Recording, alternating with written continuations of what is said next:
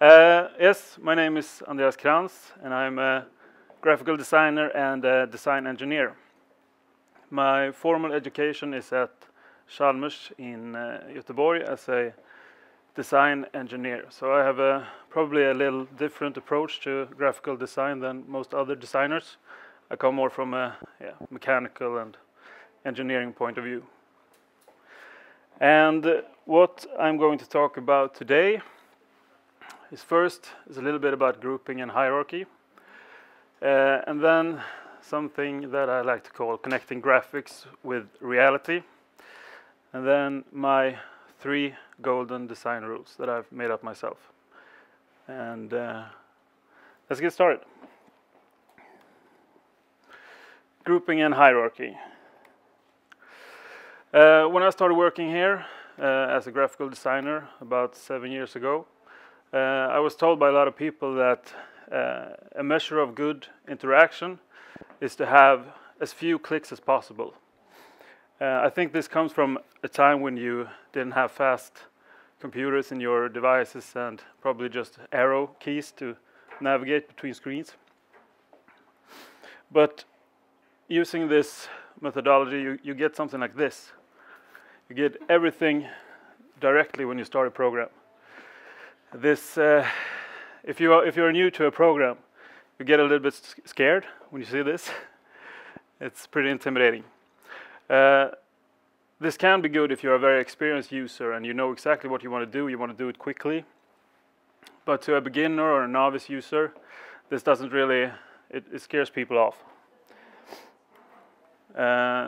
So I believe that good interaction comes from logically grouping objects together to make it easier for everyone to understand where things are going and to navigate.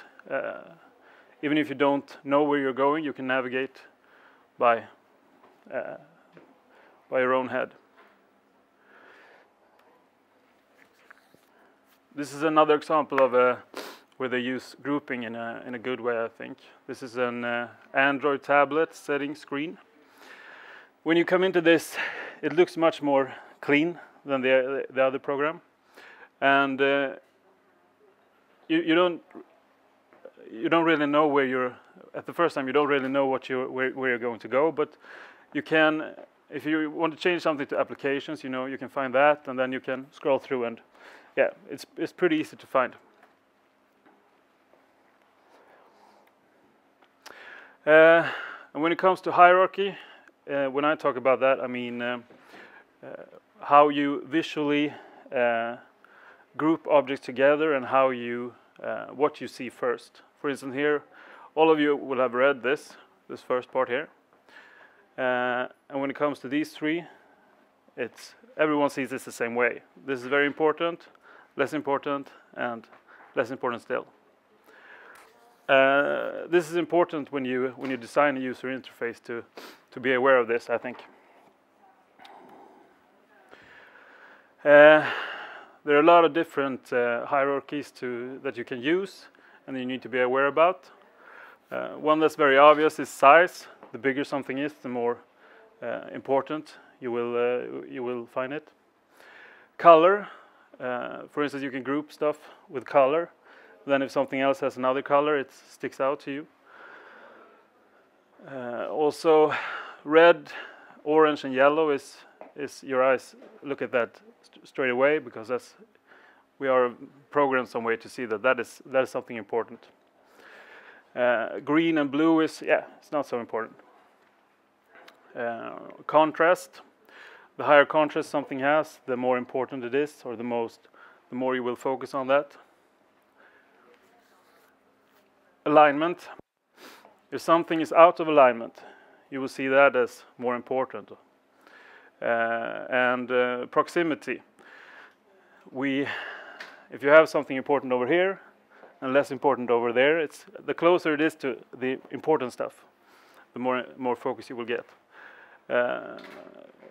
One way to see this also is that on a page, the most important stuff is always at the top, and you start looking at the top and going down. And my favorite, levels, where you can design stuff in different areas, and you group stuff together in different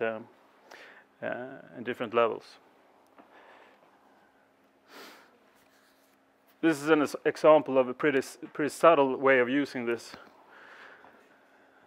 This is a group over here where you can choose location, overview, live view. And when you have selected this, you have this one here where you have selected Delaware and Arkansas. It's very subtle changes, but you immediately see that these are selected. They have a small color change here to indicate this. And also Arkansas here is selected because they have a different color on the background here. So this is pretty subtle, but quite apparent, I think. This is another example where they have used more of a 3D touch to it. You see that the gray ones are a bit pushed out. I think you can see it. Yeah. The selected object has a nice blue color here, and the sub objects are pushed into the background here, and are a little bit smaller text.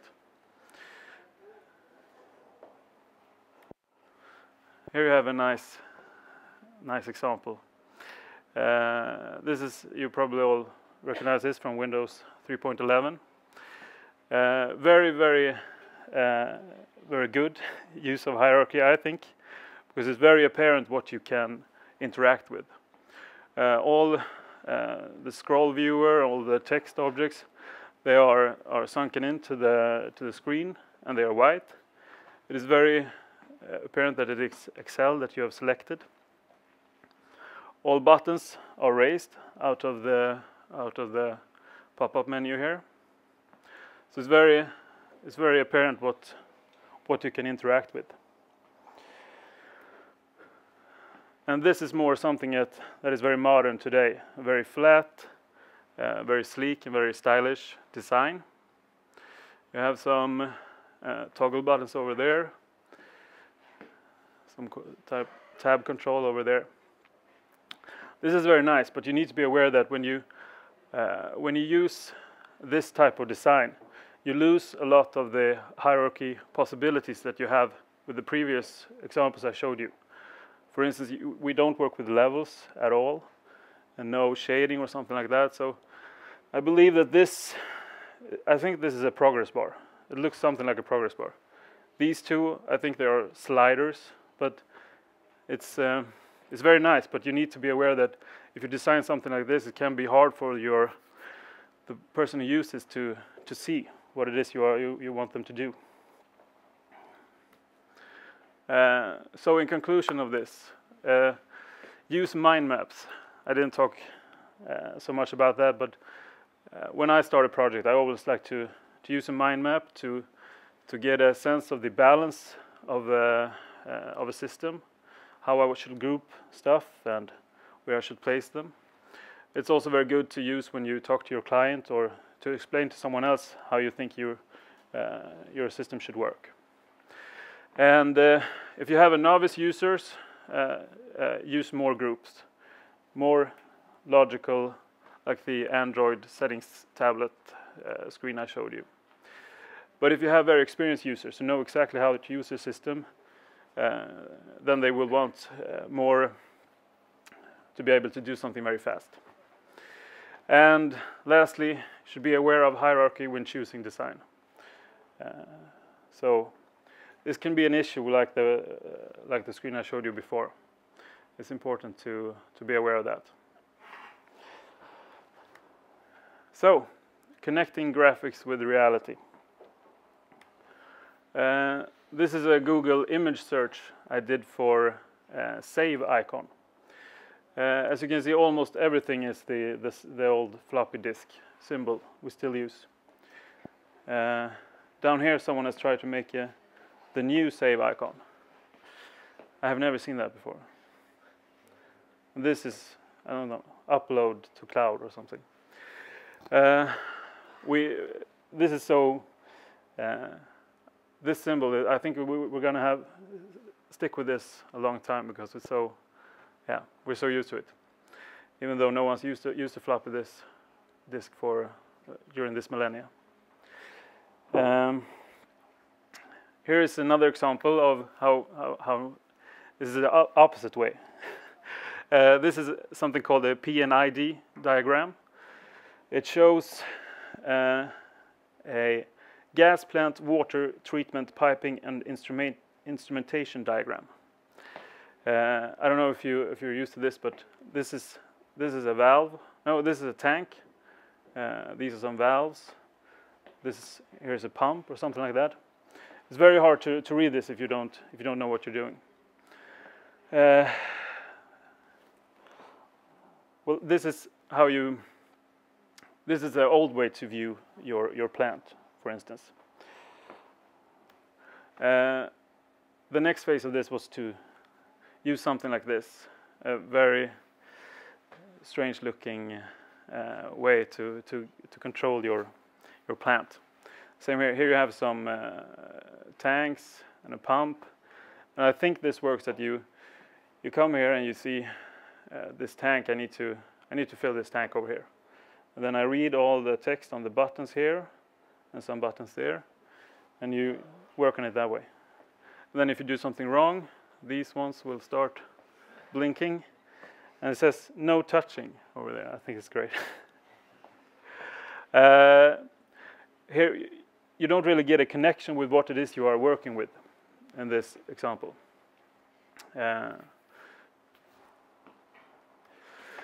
And this is probably the next step when you digitalized a system like this, where you have everything in your face.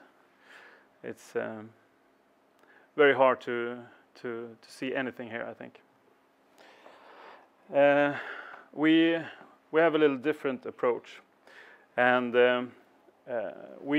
one of our biggest clients is Alfa Laval, which probably most of you know. They make pretty high-tech equipment like a separator. This is a decanter, and this is some valves. Most of these equipment are controlled by touchscreen panels now, instead of the systems you saw earlier. And one of the things that we help them with is to get a better connection with what it is that you are working on, not just have a button that you don't really know what happens if I push this. And this is something that you can see in one of Alfa Laval's systems. Here you have this is nothing. I just put together a few pipes and valves because they don't really appreciate that we show exactly how it is that their system is working. But something like this will work, that when an operator is using the system, you can push on all of the different components, and you get a menu with all the stuff that you can do with it. For instance, this is a mixing valve, and if you push this one, you get something like this. This menu here, we get a little bit bigger image of the valve. It looks pretty complicated, but it does four things. In this case it's closed, and you have fluid running up here and here, but it's separated. It can be open, and then you mix the two fluids together. Or you can do something called an upper seat lift. It sounds complicated, but all it does is that it drains fluid from the top part, and you have a lower seat push, which means it drains fluid from the bottom part. And a lot of the operators have a problem understanding what these things mean. So we try to get a visual. First, you push on the actual object you want to work with, and you get a visual feedback of exactly what it is that you are doing. So you can see directly what happens, and then you can change it if you want to. Another client that we're working with is a company called K-Lab. They make very high-tech chairs. These are used in cranes for loading and offloading big cargo ships, for instance. These chairs can tilt back, so you're basically lying down and working, or they can tilt forward, and then you have like a ride on Liseberg. You strap yourself in, and then you can hang in front like that and operate it. on their old versions, they have buttons to physical buttons to control, to raise right armrest, for instance, and the left arm and tilt it forward. And they wanted to go to a touchscreen panel instead and be able to save your settings, so that when you came to your chair, the chair would remember who you were, and you have your settings that you can load. And they solve this by, they have touchscreen panel and a magnetic tag that on the magnetic tag remembers who you are. So when you come up to your machine, you place your magnetic tag on it, and you are automatically logged in with your presets. And when they started designing their user interface, they went with a 9-inch touchscreen panel. And they just fitted all the different buttons that you could use. You can tilt your, what do you call it, armrest. But then they had more complicated chairs that could swing you back and forth and rotate around. So they ran out of space to put buttons. So their plan was to go up to a 12-inch screen instead. And that would cost them, I think, 3,000 or 4,000 kroners more per chair, just to get the extra screen size. So we made another design for them that it looks like this. We have removed all buttons except for your 5 programs that you can save. And when you come to the machine and you put your magnetic tag on it, you automatically get into preset number 1, because that's the one you use most often. And then when you want to interact with something, you press on the armrest, for instance, or the leg, the stand, or you can press on the seat and you can move it up, and you can press on the what do you call it, backrest, and you can tilt it down. So if I, for instance, press on the right arm rest here, you get zoomed into the a little bit, and you get all the options you have for this. You can raise it and lower it, forward and backward, and tilt it. So here, I think this is good because you see exactly what it is you're working with. And an added bonus is that you don't need to worry about languages, because we don't have any text at all. And this is how it looks in reality. I have a little problem because they changed the design of the chair, so it doesn't look the same as this, unfortunately. But we're gonna fix that for them. That's more work for us. Yeah.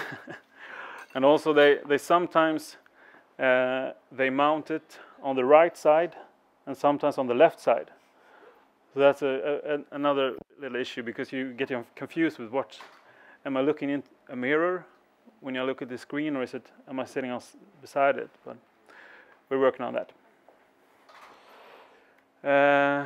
And what's the next phase of this?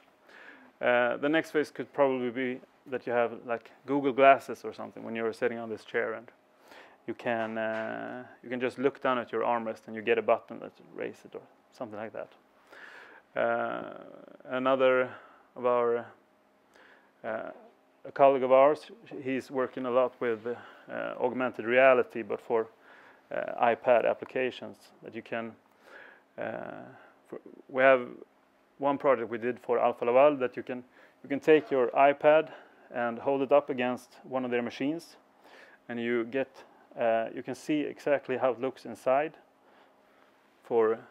Mainly used for showing off at conferences and stuff like that, but it's pretty cool.